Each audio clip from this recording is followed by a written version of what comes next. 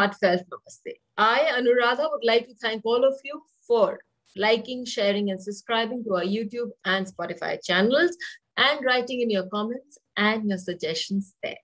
Today, we have with us Chandrasekhar Sharma ji. Sir, a warm welcome to you. My pleasure.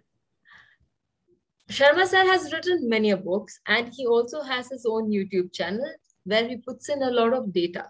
So all those who want to get a lot of knowledge about authentic texts should definitely subscribe to his channel.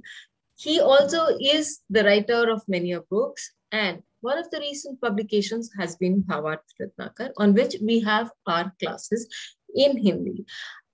From the Bhavarth Ratnakar, we here taken a very interesting shlok to be discussed with Sir.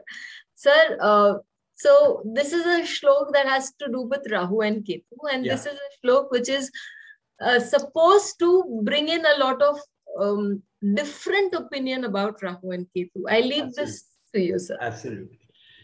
See, ultimately it is Bhavarth Ratnakar, the meaning of bhavas.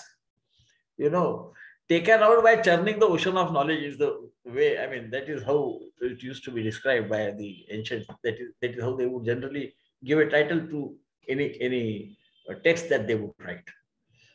And that is why in Bhavarth Ratnakar you will find the yogas or whatever is said is always with reference to some bhava or other. Not Rahu is bad and Ketu is good or whatever is nowadays supposed to be. He goes a step much ahead of it. And here what is being said is Saptamasta Sahike Jate na Nipuno Bhavet. Nipun means expert. Expert in the sense that that person can utilize the resources that are granted to him by God in the best possible way. Sahikeya he is said to be Sihika Putra. He is said to be son of a demoness, they call it, but I think they were all anyway, you know, wives of Kashyapa Rishi. So different tendencies. And so if Rahu, the north node of moon, occupies the 7th bhava, then such a person in whose chart this is the position, he is an expert in utilizing all the resources that are available. This is the essence of what is being said. Now, question is why? Should we accept it only at face value? No, there is something much more behind it. That is why this is ultimately called Bhavarth Ratnakar. See, Rahu has qualities akin to Saturn. This has to be first understood. Mandasama Rahu, Kujavata Ketu is the same. That is, right. Rahu acts like, Saturn, and Ketu acts more or less as some qualities of Mars are in Ketu. This is the basis. Okay. Now, this Rahu placed in the 7th house would indicate that as Saturn gets directional strength in the 7th house, Rahu also gets directional strength in the 7th house.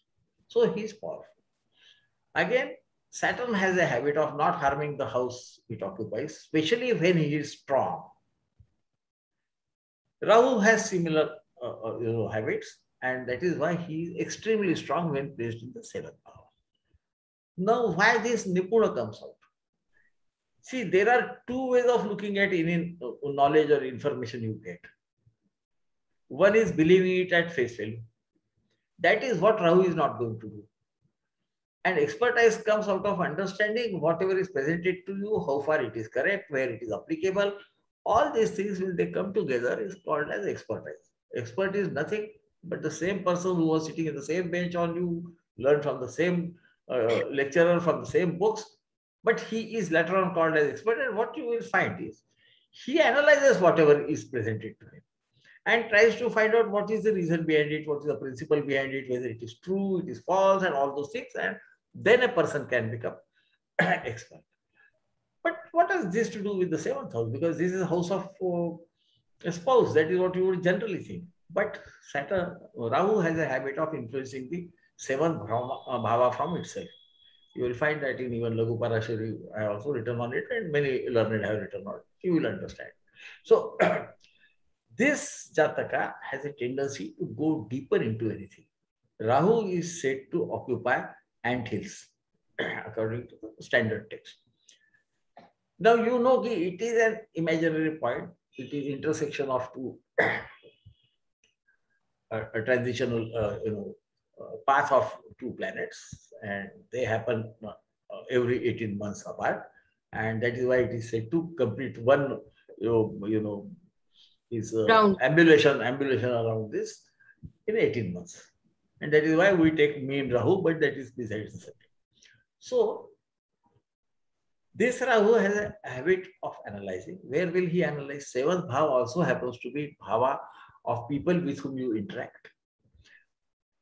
Spouse, then your business, your short travels. So you will find such people, even if they go for a trip somewhere, they will still try to find out something new there.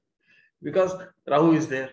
He has a habit of doing that. And that knowledge, the person can apply somewhere else far into the future in any of his businesses or work or whatever he likes to do. And that is why Rahu in 7th is called as a Nipun, expert. Expert in what? Obviously utilizing all the resources that are given and indicated by planets placed in different bhavas in his chart. And that is why generally even businesses, they are successful. They hold on to things. So even if there is up and down in a business or even in travels, they can adjust to it. So this is the great Rahu. And that is why Rahu in the 7th causes this. People may not sometimes understand exactly what is his profession or business, because Rahu has a tendency of creating some imagery, some sort of illusion, what we call it. I would say he tends to hide what is there. But hide is not deliberate. That is, so people's perception may be something else. That is why he's called, expert. And that is how he would use his Rahu very properly. Because his influence is also on the Lagna, which happens to be the personality of the person, but Rahu is not there. So his personality is known. Rahu occupying Lagna, maybe nobody would know what sort of personality that gentleman is. Here, he doesn't take anything at face value, understands what is told. If he doesn't understand, he will go deeper into it, try to find out, and then deal with the situation. So he is called expert. Now we come to Ketu. I am saying this at length because every time Rahu and Ketu is mentioned, everybody is scared. Normally the reaction is my Rahu dasha is starting and I am doomed. And sometimes he finds that he's doing extremely well. He has never done it. And why? So for that we have to read Bhavarth Ratnakar, Lagu Parashari, etc., so that we can understand. And Sanskrit being a language of brevity, it was only put in few words, and that is why I take the trouble of explaining it at length. And that is how Sanskrit is the language of brevity, giving huge knowledge into 2 or 3 words, and then we have to find out what is behind those words. So now in 7th house, Ketu is placed. So what happens? Then it is said that the spouse of the Jataka is shrewd. Now this happens because the word used is dhurta. In languages arrived from Sanskrit, it is generally thought to be somebody who is shrewd. But this dhurta also comes from the basic word which is dhi, which is intellect. And Ketu himself is called as Sutrakarta.